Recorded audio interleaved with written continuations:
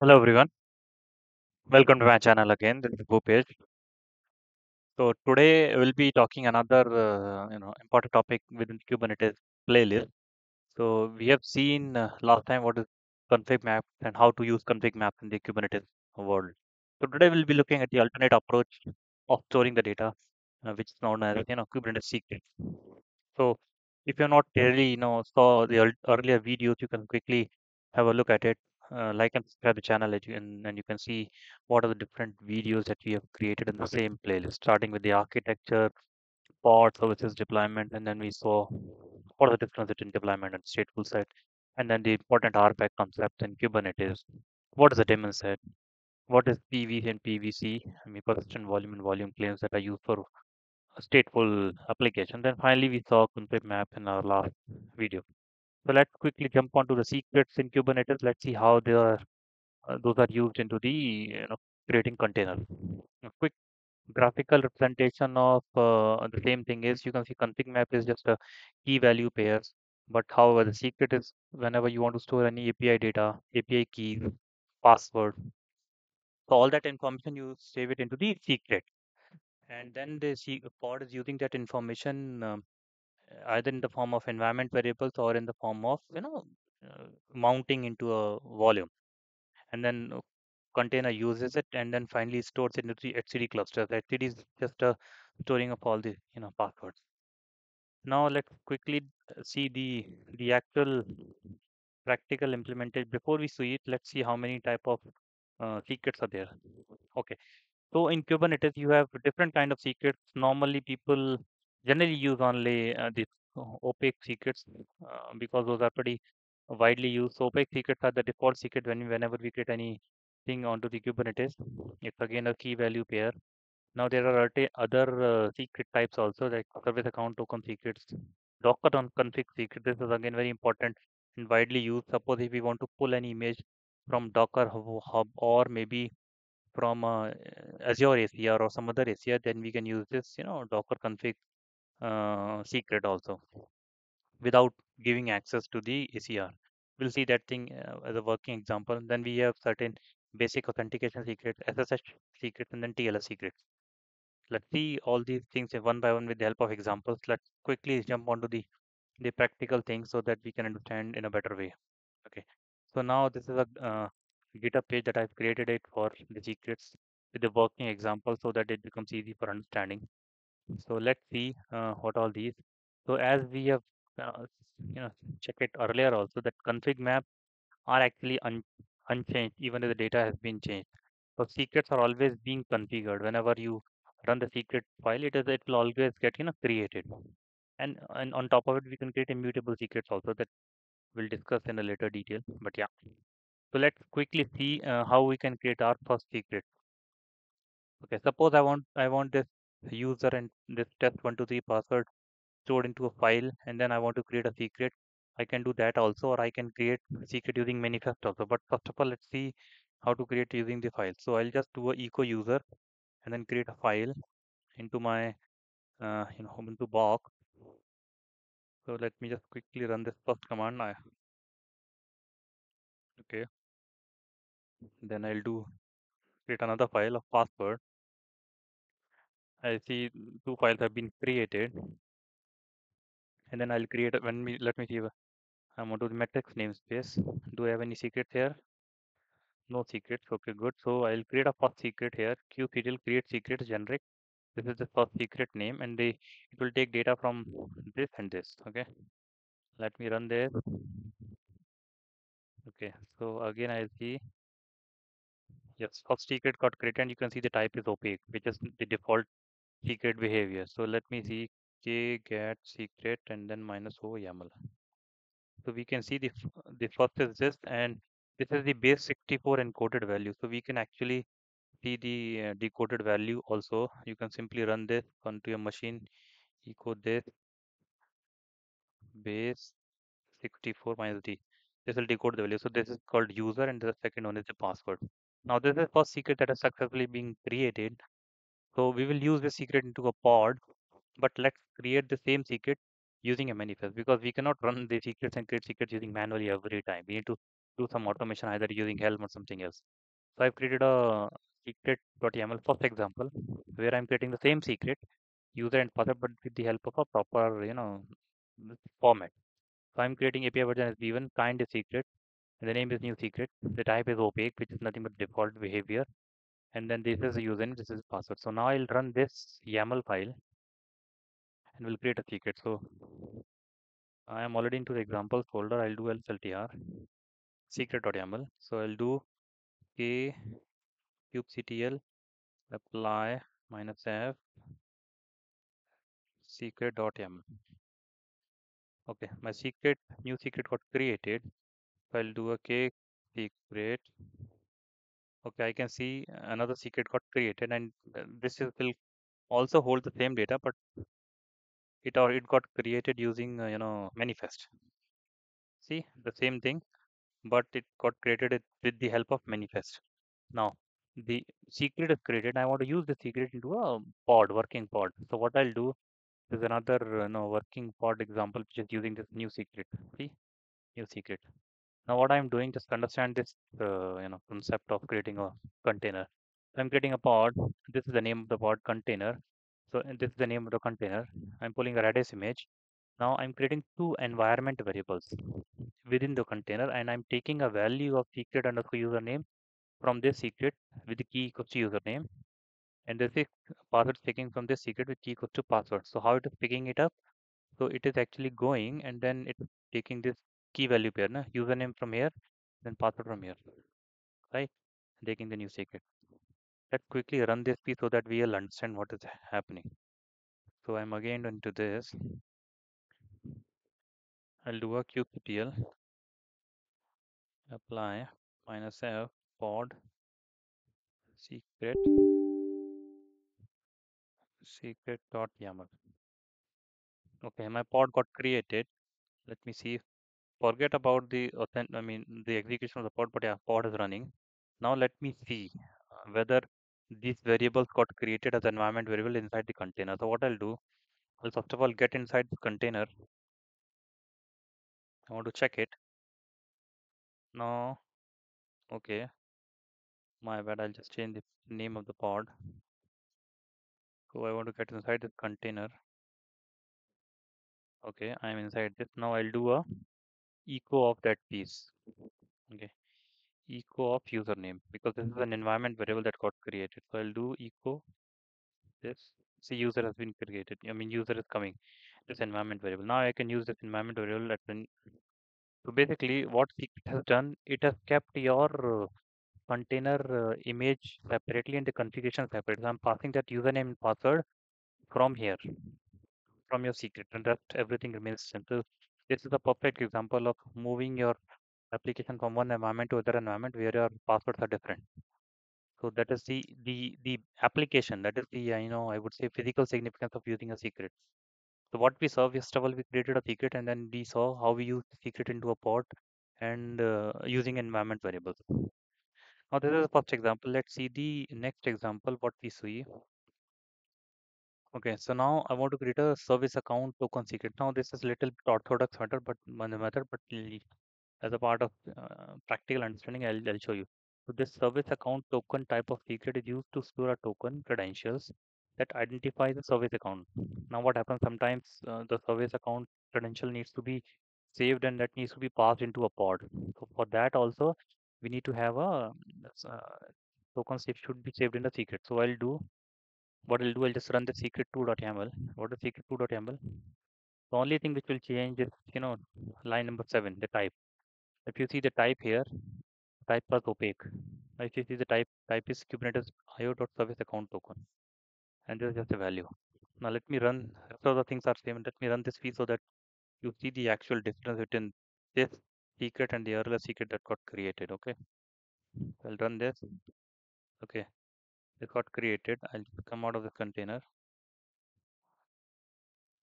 Okay, k get secret.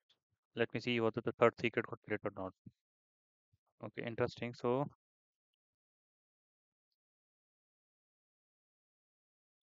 this secret actually got created, but it will not show you where it got created. That is the service account created. So if you see this also minus a, you'll not find it. But yeah, the secret got actually created. Anyway, so I have not used the practical usage of this kind of secret, but anyway, that's some kind of an orthodox secret. So let's see the next uh, type of secret, which is the Docker config secret. That's a very, very important secret that I want to explain. Suppose there's an image which is presented either in Azure ACR or it's presented in your Docker Hub. Now, what you want to pull that image, but your cluster is not having access to the ACR or cluster is not having access to Docker Hub, and you don't want to pass credentials over there. So while creating a pod, so what I'll do first of all, I'll store the credentials into some configuration, and then I'll create a secret, and then I'll use it into a pod. Okay. So first of all, I'll store my Docker credentials into into a config file. So what I'll do, I'll do a Docker login, which is already done some time ago. So you will see it will try to authenticate. It is already authenticated, and then this kind of file it will got created. So it will create into my home directory into Docker folder. I'll see this kind of file, right?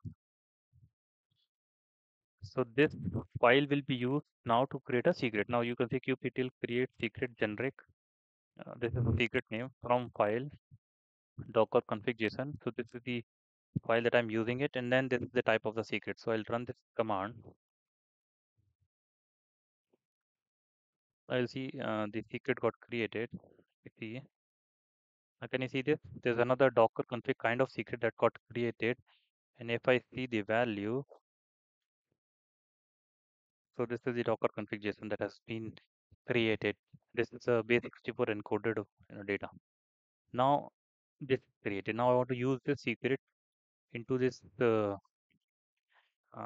another thing. I can create the secret using this manifest also. So I'm showing both the methods. So either you create a secret using manifest or you create a secret using var command. So since secret is created, let me see the pod. How we are using this secret. Okay, yeah. So this is a secret that we created sometime, I mean, few seconds ago, this reg crd. So what I'm saying, while pulling an image from this registry, this is my personal Docker registry, please use this secret so that it will not give you an error or error for authentication. Normally, this kind of thing is useful when you are accessing image from a private registry. Now, if it is a public registry, then it will not, this is actually not needed. But if it is private registry, then you need to pass the credentials, right? So that is the importance of passing the credentials using a secret. So what I'll do, I'll just run kube ctl apply pod secret 3, and let me create a pod also. So kubectl apply pod secret 3 basically. Now this will create a pod. Okay, so this is creating. So I'll see the event. So you can see it's just pulling an image from this private registry, because I've stored my credentials here. So it will just successfully pull the image, and then it will try to create a pod using this. Now till the time it is coming up, let me just take an example, another example. Okay, forget about this error. This is not because of that. It is trying to do some other thing which is not there. It's trying to run a Python code which is not present. So this is not related to secret key, but it has successfully pulled the image. So if you see, the container got created and it got pulled. So basic, you know, importance of showing this example is we can you pull any private, we can pull any image from a private registry using, you know, passing a secret in your pod container. Perfect. Now let me see the next implementation. So what I really use, I use the first two options, creating secret, opaque secret, and then I use this config secrets, pretty frequently. And this is might be the use case in your scenario also. But let's see the all implementation or all the use cases. Now let's see the basic authentication secret example also. Now you can storing credentials for basic authentication. When you are using the secret type data, the secret must contain a username and a password key. Let's see the secret tree.yaml. It is nothing but the same thing, but only the type got changed. See, it is basic auth now. So let me quickly run these things. It's a matter of running. So I'll do a kubectl minus f secret is a which secret 3. Okay, so you get secret. So you can see the basic auth got created 4 seconds ago. Now let's do the SSH related authentication. Suppose you want to store a SSH private key and in string data, and that needs to be passed into a pod. You can create a SSH kind of secret. You can do it like this and pass SSH private keys like this. Okay. So I'll again run this piece again. Now this time I'll run a secret 4.yaml. I'm just showing example how to use it into your working thing. So I can see another secret got created as such auth 5 seconds ago. Now let's see the final type of secret, that is a TLS based secret. Now this is a very important secret that get created within the Kubernetes. Suppose you're using any kind of certificates, let's secret or another any other certificate that gets generally expired. So those kind of secrets generally get into this format, and you will see it. So if you see secret 5 is nothing but TLS secret and cert and the key.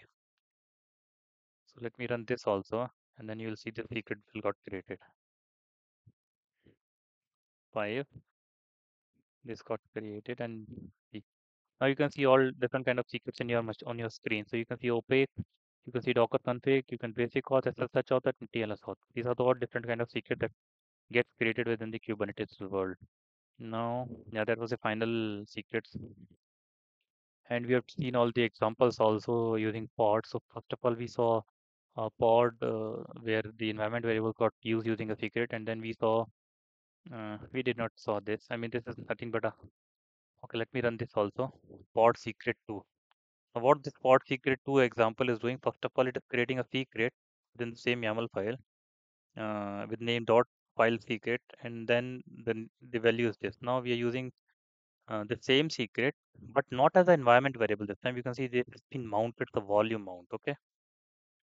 So what I am saying, please mount a volume and take the value from this secret name dot file secret, and then mount it inside the container and write this. So let me just simply run this also just for the sake of running, so that we are not missing any example. kubectl apply minus f pod secret 2. Yeah, this was missed. Okay. Now you can see the pod and secret got created. So I can see kgate secret, another opaque got secret.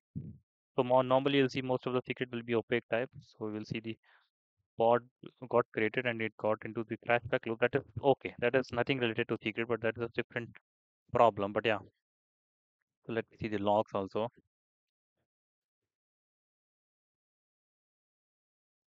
Yeah, I was doing ls minus ltr say recursively when I was starting the pod. You can see in the etc folder. Okay, so let's not stretch this video more more further. So what you have seen, we have seen all the different kind of secret and the quick examples on how to use it, so that it becomes crystal clear. So I'll quickly revise that all these secrets we have seen, and this is really important to know the difference between a config map and a secret, and how to use it into your use cases according to the requirement. So maybe I'll take a pause here. If you have any doubts and queries and comments, you can paste into the comment section. We'll try to take it up into a next video. So, and do not forget to like and subscribe the channel for similar kind of videos that I'm creating it. And you can follow the playlist, and you can see the different playlists. So we have Grafana playlist, we have Open Telemetry, Kubernetes, EFK, and a lot of other playlists that is there in the channel. So you can see whatever you like, and then you can use out of it. So okay, thanks for now. I'll stop it here. Thank you. Bye.